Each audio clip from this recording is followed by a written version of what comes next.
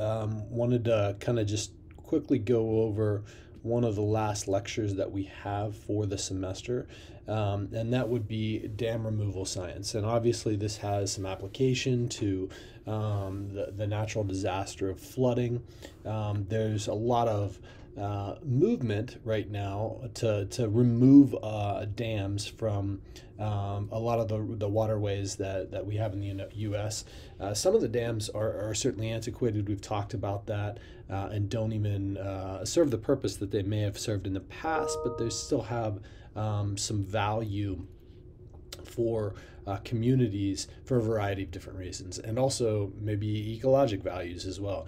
So just want to kind of briefly go over again another short lecture, but want to kind of touch on some of these things. So they do serve a variety of purposes, and obviously, they can provide us with recreation, agricultural, storage of water, provide us with some domestic water supply, flood control, hydropower, and then just as water for industry. So certainly have some values, but maybe there's in certain places some of those the value of the dam may not be the same as it was when the dam was initially constructed. So want to kind of think a little bit about what the purposes of a dam is, what the purpose of a dam is. And in some communities, these are really, really important for the disaster that may come.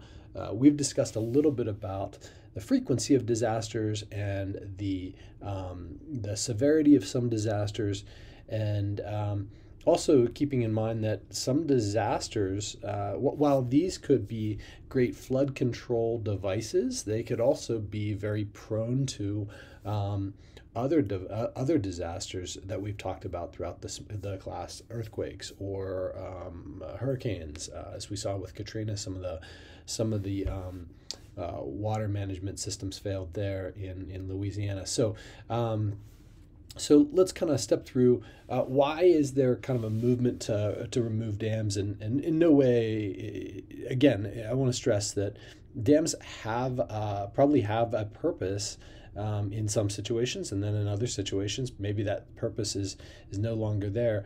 But some of these structures are aging, which does pose a problem. And so there's safety issues there, okay, with dams breaking.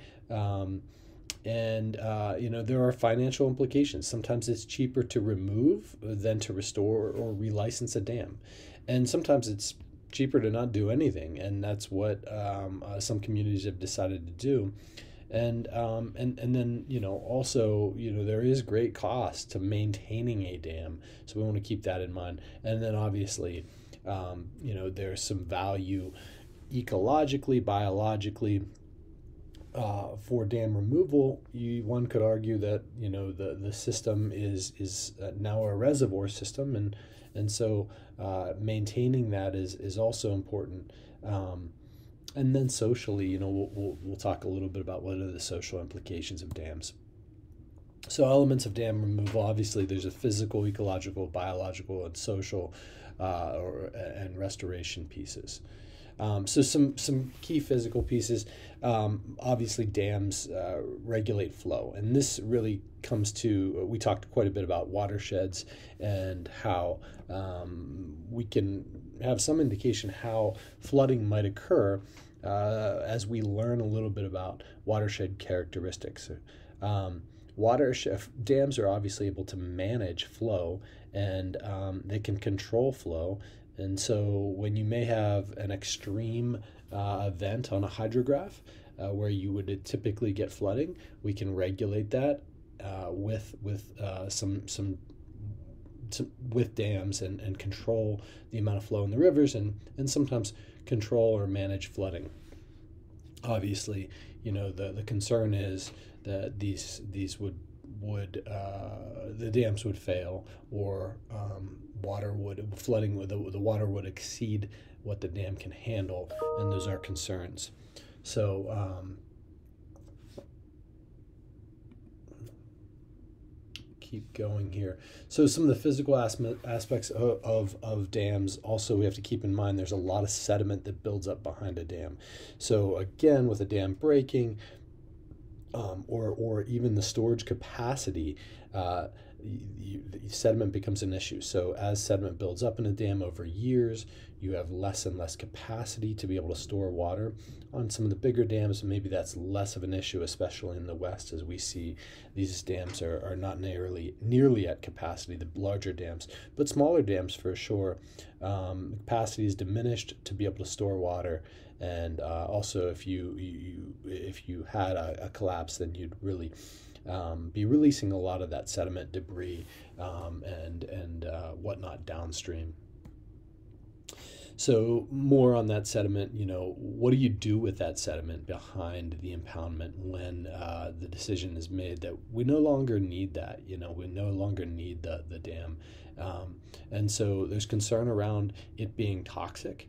How do you appropriately draw down a lake or river? And this can be seasonally as well. Sometimes we want to draw down a reservoir during a period of time, maybe at a certain time of the season, certain time of year, and then so that we have capacity to handle maybe runoff at another time of year so that we can manage flow. So thinking about how do we draw down a reservoir is also important when we manage flooding. Physical elements. So we've talked a little bit about that riparian zone. That's the area near a river. And again, the health of that riparian zone and having a robust and deep, I would say, riparian zone, where the vegetation is along the banks of the river, is really, really important. So, as we kind of manipulate a river to manage flooding, we can see changes to that riparian zone, where we could potentially get water pushed up into that riparian zone, or if we're draining water, we could see water recede out of that riparian zone. So some things to consider. We've talked a little bit about stream morphology, or that's the shape or the function or the look of the stream. Streams certainly have different ways that they behave. Braided streams versus linear channels, wetland areas. So stream morphology, or how kind of that river kind of looks, and how that water is directed is really important to consider when we're talking about flooding and flood management.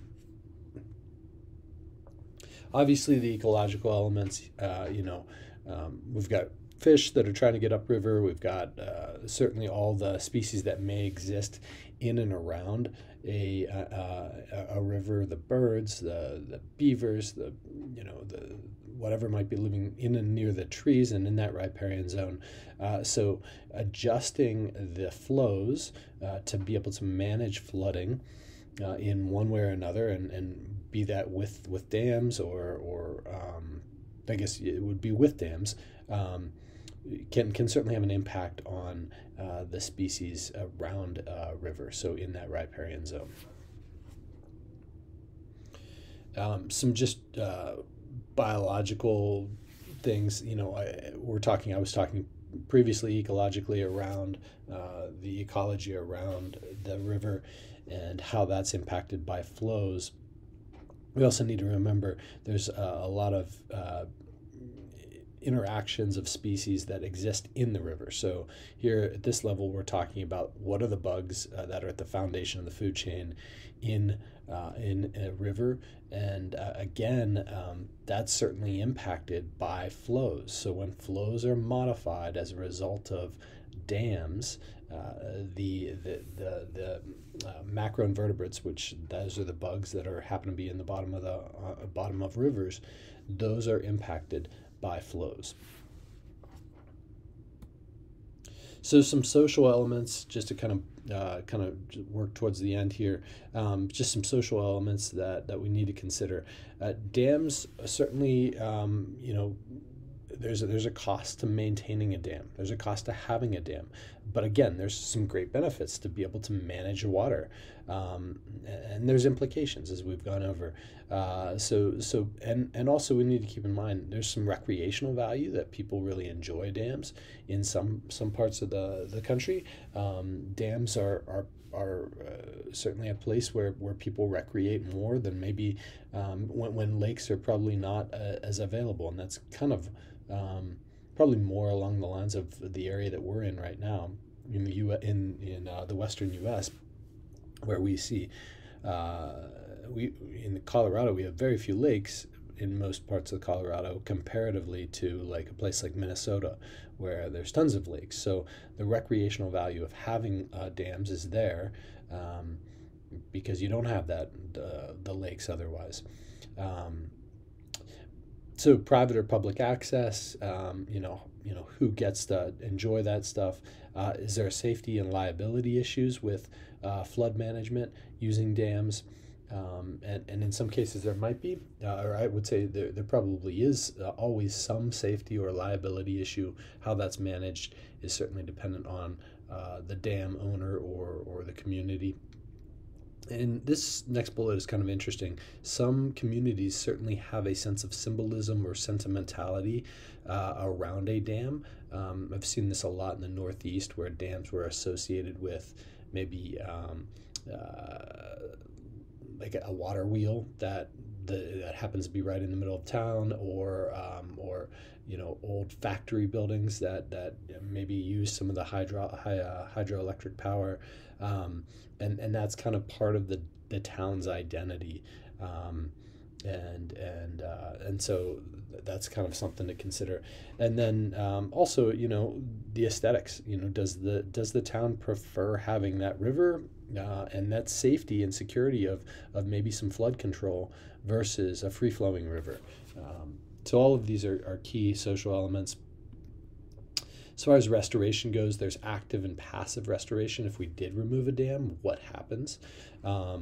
And so how do we kind of blend these two? Actively thinking about going ahead and returning an ecosystem or a community to a river kind of setting, versus passive and just letting nature do its job. Okay, and so I won't go through each one of those bullets, but things to consider just when we're thinking about the value of dams and whether they fit into a community. And again, I want to stress here, there's pros and cons, but they certainly have a place when we're talking about flood control,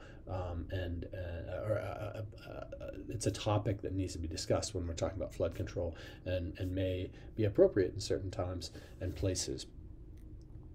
And then just some conclusions here. Dam removal can be used to restore a river close to approximations of its native ecosystem, and also add, whatever the community would want.